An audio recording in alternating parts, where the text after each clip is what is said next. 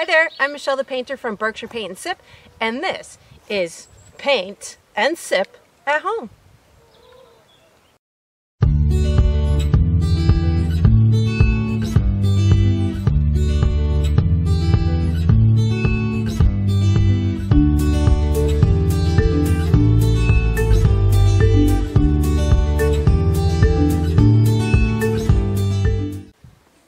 So today I am in Scotland. We're going to be painting this cool lakescape of Venaker Loch. I'm going to be sipping on some Kenmore whiskey and ginger because whiskey's the thing to drink in Scotland. So let's get painting and let's get sipping. Alright, so today for the materials, what we're going to be using is a 16 by 20 stretched and primed canvas. You can get this at any of your craft stores or online, or you can do it yourself. And you can switch up the size, but I'm using a 16 by 20. I'm going to be using acrylic paints. The colors I'm using are titanium white, cobalt blue, Mars black, green oxide, burnt sienna, deep yellow, and a fire red. And of course you can change those colors up if you want to. For brushes, I'm using a number 4 round brush. I'm using a 1-inch wide bristle. You can do a 1/2 inch. I'm using a number 4B pencil, so it's dark enough for you guys to see, but you can just get away with a number 2 pencil. You'll need a paper towel for drying your brushes, and you will need a cup of water for washing your brushes. And I'm also going to include a picture that you can download in the description down below the video. So it'll be a picture of the painting as well as a picture of the original landscape, so you can print those out or use them as reference as you paint your beautiful landscape. Okay, so what I'm going to do for my first step is an initial sketch of the landscape.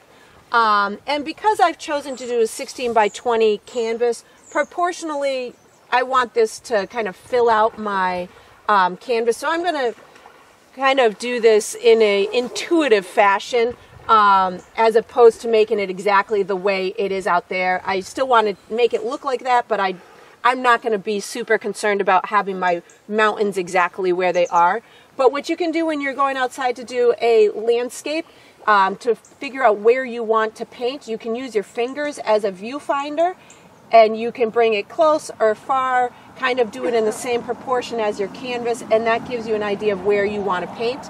I do want to include one of those front hills to the left and the castle, but I want my land to be a little bit taller. So what I'm going to do is I'm going to mark out where I want my water to go, my horizon line, where the water meets the land. Well, it's not really a horizon, but where the water meets the land. I'm going to go maybe about 3 or 4 inches up on the left. I want this to be straight. So what I'm going to do is I'm going to use my pencil as a measuring tool. Wherever I make that first mark, I'm going to go to the opposing side. I'm going to make another mark, and now I'm just going to connect these dots. I keep my eye on the prize, which is the other dot or the other mark, and that will give me a semi-straight line, and we can certainly modify it as we go along during the painting process. And what I'm going to do for my next thing is I'm going to make my front hills. So I'm going to capture that second to the right bumpy one at the top, and I'm just going to kind of bring this down to the land, or to where the water hits. There's another one kind of coming up back here. This is where my castle is going to be. And then I've got the hill in the far back that just is kind of like a little roly-poly hill, goes above here, and then it kind of goes back up. So that's all I'm going to do for my sketch. So what you're going to want to do for your next step is put your pencil down, get out your large bristle brush, take a sip, and get ready for your next step. Okay, so for the next step, what I'm going to be doing is painting the sky. I'm going to be using predominantly blue and white, but I'm probably going to use a touch of black because I might do those clouds. So what I'm going to do is I'm going to put blue and white on my brush to start. The sky to me gets lighter and lighter as it comes down towards the horizon or towards the top of those hills. So I'm starting kind of on the darker side up at the top. You could certainly use a different shade of blue if you wanted to, but I'm just using the ultramarine right now because I know it's going to work well with the water when I get to the water. I like to paint the edges of my canvas as I go along. You could certainly not do that or do it later, whatever works for you. I might skip some spots for now. But as I come down, what I'm doing is I'm not picking up any more blue, and what's happening is my sky will naturally get lighter and lighter as I come down that canvas. I have not washed my brush. I'm just picking up more white.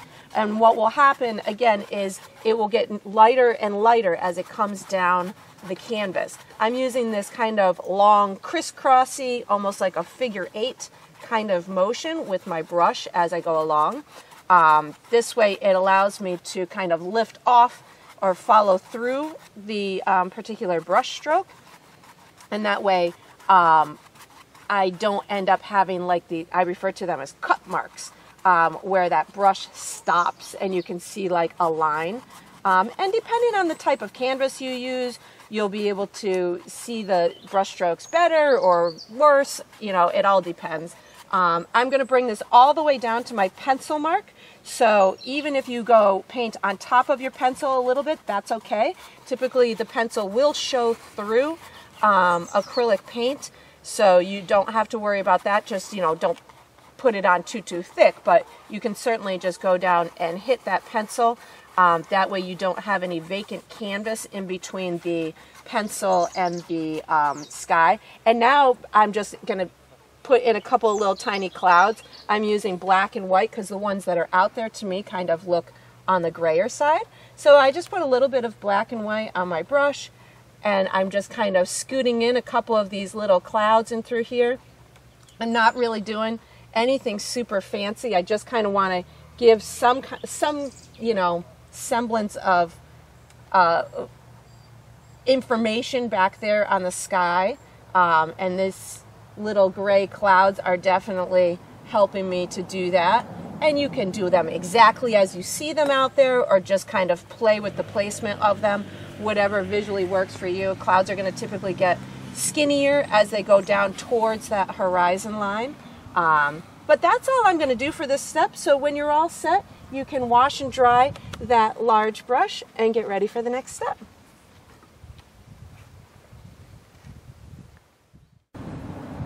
Okay, so what we're going to do next is we're going to be painting this back hill. When you're painting a landscape, our eyes begin to not be able to see certain colors the farther away they get. So when you look off in the distance, each hill will progressively get almost bluer because our eyes are unable to see certain colors the farther away that they go. So this particular hill, I'm going to be using all of the colors on my palette except for red. So I'll be using white, blue, black, green, burnt sienna, and yellow. And I'm just going to do a variety of shades. It looks like it's a little bit darker at the top in certain spots, and it'll get a little bit lighter as it comes down towards the next hill. So I'm going to start with black, blue, and burnt sienna on my brush, and I'm going to be just applying it in this like dotting technique. This allows you to definitely have a soft edge at the top, but still still the idea that there are trees and stuff back there. And you want to make sure that you cover that pencil mark so you don't end up seeing that as a particular like outline, so to speak, as at the top. And I'm just kind of switching colors as I go because this type of hill back there, right now it has shadows on it from the clouds, and it also has shadows from the other little hills, the little spots that go up and down throughout the hills, or with trees and stuff like that. So you can get away with just kind of almost alternating the colors on your brush in order to get some areas to be light and dark, But if you want there to appear to be certain valleys between particular areas, that's when you can concentrate more on the black. And then if you want it to go lighter as it gets going down towards that next hill, you'll want to use more white. And then I'm just going to kind of continue to dot this. Don't forget to use your blue. That is definitely going to tell the viewer, without them realizing it, that this is a far away hill. And I obviously am using that landscape as my inspiration, but I'm not going, full photorealism, so to speak, here. So you can use your own interpretation of what you're seeing and make this as light or bright or dark or, any shade that you want. But definitely you'll want to use a little bit of that blue to help you with telling the viewer that it's far away. And you want to have those light spots and those dark spots in order to show dimension throughout the hills. And again, I'm just kind of getting these on here, trying to concentrate on getting a couple of light spots and dark spots to show that there is some little peaks and valleys throughout that back area, or shadows from the clouds. So you can certainly have fun with that. And definitely some blue, not going to forget that blue. And then when you are all kind of set, just make sure that visually it appears to be a little bit lighter down by where it's hitting that next hill. And you'll see why in a minute, why that's pretty important. It's going to help it's going to help to get that next hill to pop out. And then what I'm going to do is, once I'm all set this, I'm going to wash and dry my brush, my big brush, and get ready for the next step. Okay, so for the next step, we're going to be using the bristle brush. We're going to be doing the next two hills that we have here. The colors that I'm going to be using are black, green, burnt sienna, yellow, and white. And by looking at the landscape, I see that it's really dark right where it hits the water. And this hill is going to be a little bit more vibrant, so it's going to have more yellows, it's going to have more contrast, which means I can see the black next to the green more visually clear. It's got more clarity to it. And then this one is a little bit more smoother because it's a little bit further back. So how I'm going to accomplish this is I'm going to start with black on my brush, and I'm going to make the bottom of both of these hills have some black on them, because this is going to give me that almost shadowed look at the bottom of the hills. And it doesn't have to be really smooth where you are touching the water, and you want to make this top edge on the softer side, not a real firm line. And the reason being is you want there to be it to look like there's going to be some light spots and dark spots almost going up into the bottoms of the tree line. And if you have it just a straight line, you're going to have difficulty getting that shadow to appear. So I'm going to work on this one first because it's farther back, and that'll give me an easier time to put this one on top of it. I did not wash my brush. I still have black on it, but I'm going to dip my brush into green, rust, and the yellow. And what I'm going to do is I'm going to do dots. So I'm just taking my brush and I'm dotting it. I'm starting from the bottom and I'm going to go up. And what's going to happen is I will not pick up black again. That's going to be the only time I pick up black. And I'm just going to continue to pick up green, this burnt sienna, which you'll notice I call rust every now and again. I'm moving these towards the top. I'm using this dotting technique to almost get them to blend in together. And then I see that the ridge line is pretty kind of dark as it hits this hill here, but I do want some lightness going through the middle. So I just picked up some white, green, and yellow, and I'm going to lighten up this hill right in the middle. And again, I'm just kind of dotting. So white, green, and yellow for this middle of this particular hill. And then when I go towards that top, that's when I'm going to start picking back up the black. and that's going to make it a little bit darker as it touches or is in front of the hill behind it. And that's going to really make it pop out. You don't have to go full on dark, dark, dark, but just to give it that contrast with the hill that it's sitting in front of, that helps you out a tremendous amount. Now, sometimes when you're using this many colors on your brush, what may happen is it might get what I refer to as muddy. And if that is happening and you're not being able to control your light spots and dark spots, what you can do is you can wash and dry that brush. So if you feel like it's all turning gray and you're just, you know, blending too much and it's all working its way together, then you can certainly wash and dry the brush. But that's all I'm going to do for that hill, and I'm going to immediately just come right over here. I'm using the same colors. I'm starting dark at the bottom. I didn't wash my brush, but if you had a lot of the white on your brush, you certainly could. And the trick here is just to get this to contrast right along this edge. So you want to make sure that you kind of keep it nice and dark. And if you want there to look like there's pine trees, you can almost take this brush and make these little pointy marks coming up right in front of here. And you can see how that is just making there look like there's some trees poking out in through here. And then even you can do that with, you know, the black and the green as you get up towards here. This is going to bring the clarity I was talking about earlier into this front hill. It helps to show that there is definite, you're able to see the details a little bit better. So that's where this comes into play. And now I'm just going to start picking up the rust green and yellow. And I might add a little bit of white as I come down here too. I want that bottom to be a little bit darker, but I definitely want some clarity in some of these areas. So I'm going to use a little bit more paint. And again, if you feel like you're not able to get the, if it's all mixing together for you and you're not able to get the colors that you're looking for, definitely, you know, if you need to, wash and dry that brush.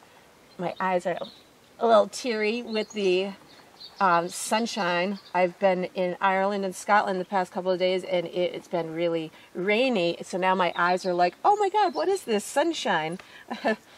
So definitely, you know, make this as vibrant. You can see my colors are definitely popping a lot more than that hill next to it. And I just continue to kind of dot in through here. I am using that as a, you know, as a visual. I see that there's a little bit of light stuff over here, you know, just as inspiration. But as long as you can get these hills to kind of look a little bit different than each other, and you can get this one to the left to have a little bit more information on it, that's all you really need to do. I'm just continuing to pick up some green and yellow in through here. Get maybe this to have a little bit more vibrancy in this area. I don't want this to just look like a black line up at the top. Get some of these to, and if you feel that you want to, you know, make there look like there's more, you know, dimension, just pop in a little bit of black here and there. Get some dark spots going. I'm adding a little bit more black right now just so I can have some of these lighter areas pop out and to have it look like there's almost like a tree line down here. So this is just adding a little bit of black to almost get some of these trees to pop right out. And then that's all I'm going to do for this step. Once you feel you've got it nice and filled in, I'm just kind of fiddling here to make sure I've got no vacant canvas. I don't like vacant canvas. I'm going to wash and dry this big brush, the bristle brush, in preparation for the next step.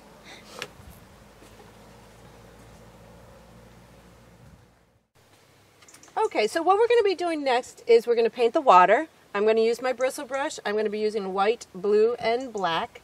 And for me, typically your water is going to resemble somewhat your sky. This is lake water, so it's very like ripply, it's a little windy. So I'm going to kind of have it a little bit more smooth in the background, and then as it comes towards me, I'm going to try and get it to show a little bit more ripple. It's going to be lighter back towards the land and get a little bit darker as it comes towards me.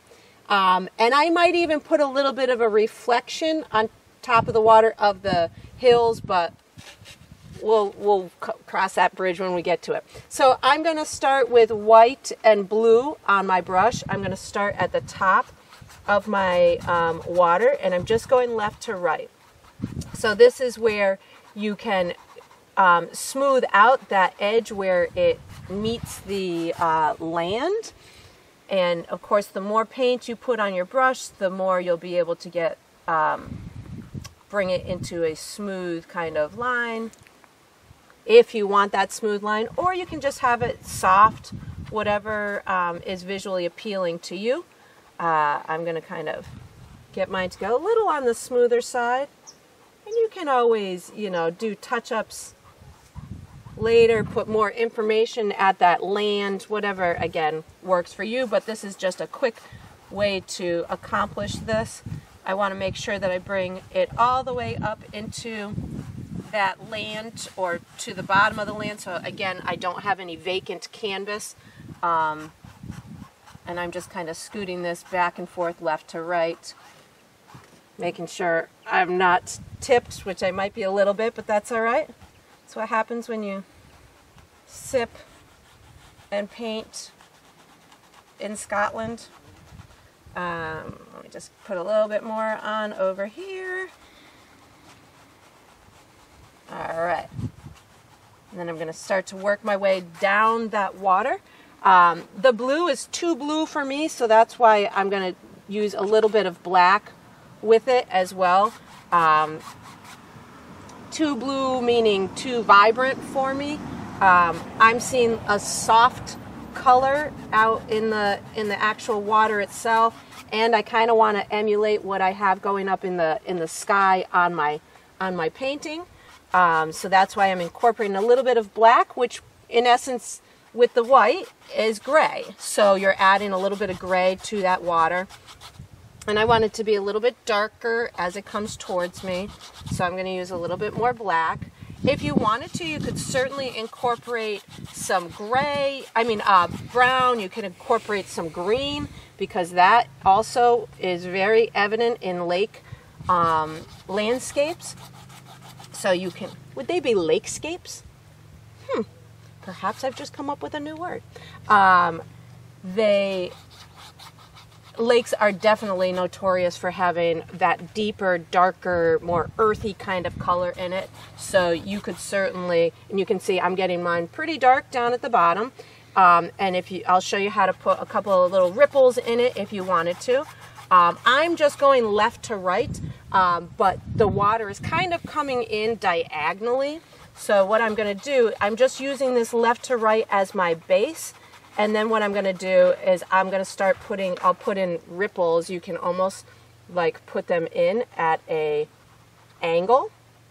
So this is just a little bit of white on my brush, and I'm almost just kind of like skirting it left to a diagonal. So it's like the water is being blown this way. And you don't have to do much of it. Just give the viewer the information that, you know, this is the direction the water is coming. Even though the gradient comes down this way, you can direct the viewer to know what direction those waves or ripples are going in by just doing those subtle diagonal marks.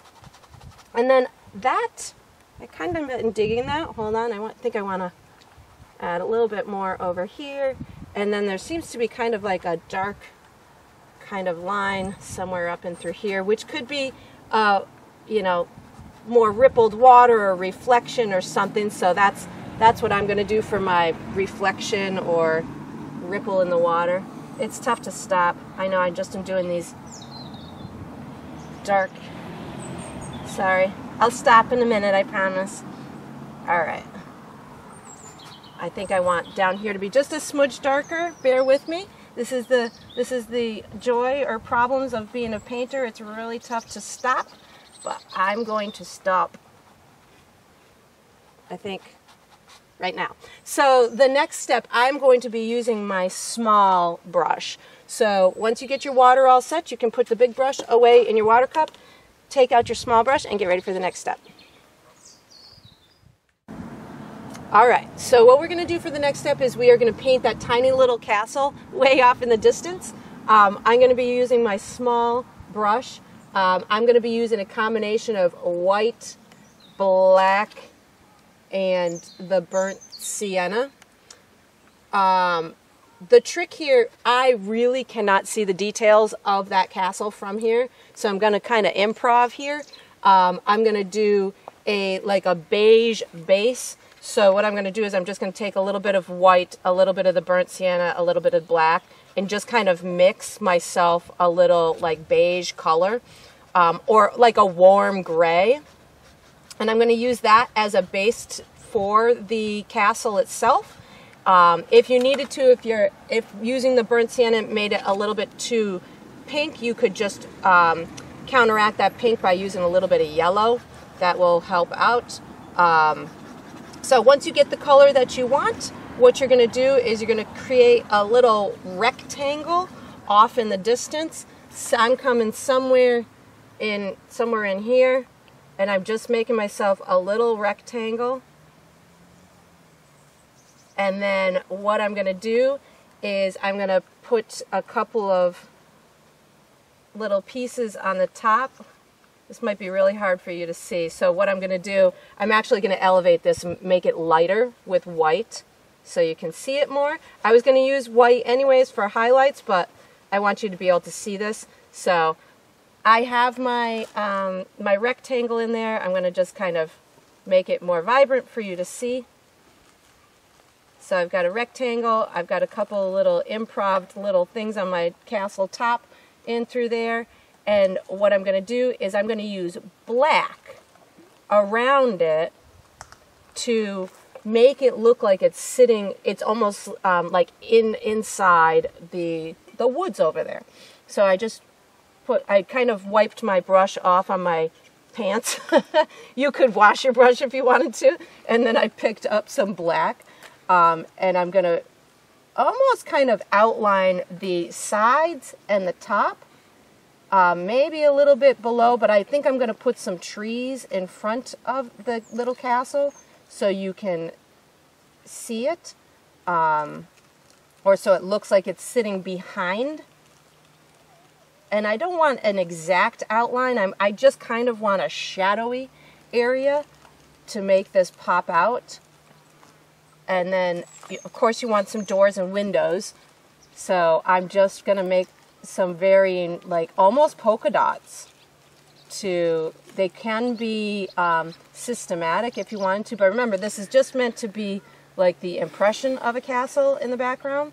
And then if you wanted some like little trees or bushes in front, I'm just mixing a little bit of green and yellow and maybe a touch of white or something, and just to kind of give you some little trees in the front. But again, this is just meant to be the illusion or impression that there's a castle back there.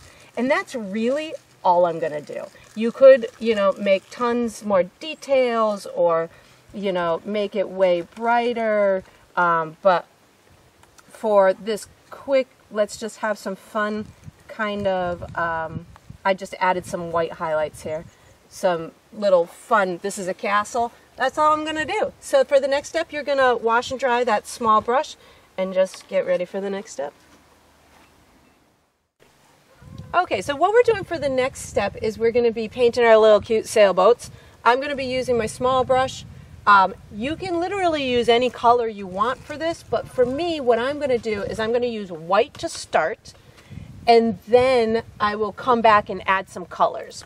So I'm going to use my small brush. Now these sailboats are clearly moving, so I'm going to show you how to kind of make the shape, but the shape can be made at various angles. So once you get it down, you can just have fun and make as many as you want.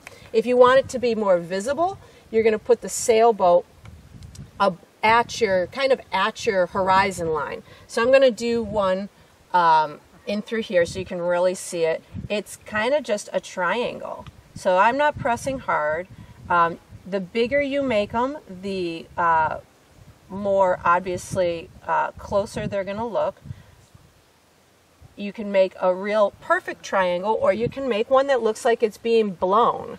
So that's what I've done. I've made it so it looks like this triangle is not perfect. I kept the bottom pretty straight, but then the part where the canvas is, I've made it look like it is moving or being blown.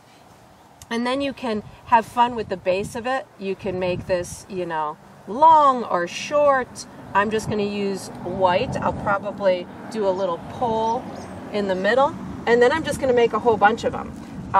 Once you have made as many as you want, you can put some in the water like I'm doing here. Your triangles do not have to be the same, because the boat could be turned and therefore you're only seeing part of it. But you do want to somehow get the information that it's, you know, it's tall, it's got you know, it's got the ability to be blown, because you know that's how they move. You need the little bottom part, the boat. Of course, you can't really see my boats right now because the bottom part, because they're white. But I'm going to make a bigger one in through here, so you can kind of see that it's closer. This one's really close to us. And again, you can make as many as you want. You could have fun and put 50 in through here. But once I have the boat shape and the sail, I've got my boat in through here, and I'm not doing more than like just a longer triangle or a longer rectangle for the boat part. Now I've got to get them to pop out so you can see them. I'm just wiping my brush off on my paper towel. I'm going to use white and a touch, or excuse me, black and a touch of blue to almost underline that boat to make it look like it is pushing the water, or like there's a shadow underneath it. So I'm just really taking a little bit of black. If you feel like you've gone too dark, you can just pick up a little bit more white and blue. That's the idea here. This is just meant to look like the watercolors, the colors that you have in your water, are surrounding the bottom of that boat, and the boat either has a shadow under it or it's pushing the water. So adding this contrast in color underneath the boat is helping to make that boat pop out so you can see it. So once I've got that, now I just get to color my boats and my sails. So if I want like a red boat, I might want 2 red boats. I'm just adding a little bit of red to there. Maybe I've got some red stripes on that one. Maybe I have a yellow one over here.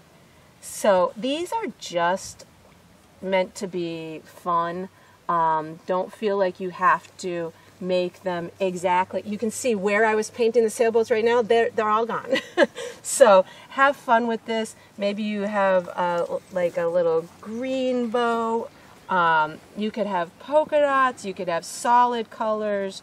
You could have stripes. Whatever is visually appealing to you, just go with it. That's what's going to make these type of paintings more conducive to your personality. Just put your personality right in that painting and have fun with it. It doesn't have to be, you know, representational of a photograph. It can just be fun and light. And what I'm doing right now, I want these sails to kind of pop out too, and they're not. So I'm just adding a little bit of darkness at the bottom. So that helped it to pop out.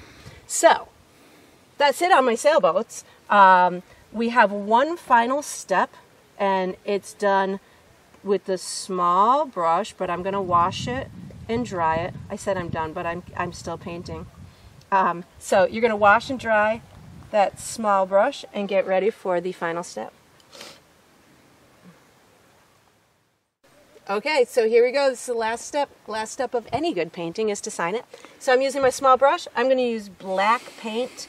A trick to that a lot of people in my little world ask me about is how do you do this without making it really thick. So I'm just adding a little bit of water to my paint. I take my brush, I spin it in the paint, and then it becomes like an ink consistency, and it helps me to get my signature nice and free-flowing. I have a bee that just landed on my finger. I don't know if you can see it or not, but I'm a little freaked out. It just flew away. But that's all that there is to this painting. I hope you enjoyed the experience. I hope you love your painting, and I look forward to painting and sipping and crying with you again sometime.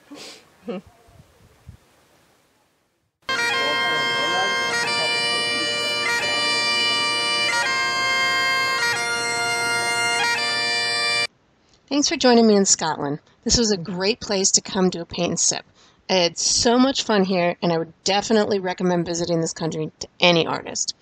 The two major cities of Edinburgh and Glasgow were charming, and they're steeped in history, and the architecture was a blend of both old and new. The food everywhere was just great, and there were definitely enough sipping options, including local wines and whiskeys. There's also lots of modern and local art galleries for inspiration. And the landscapes, they were filled with beautiful lakes, rolling hills, and lush mountains. Or, as the Scots say, lochs, braes, and highlands. If you liked this video, then please subscribe and follow me as I paint and sip around the world.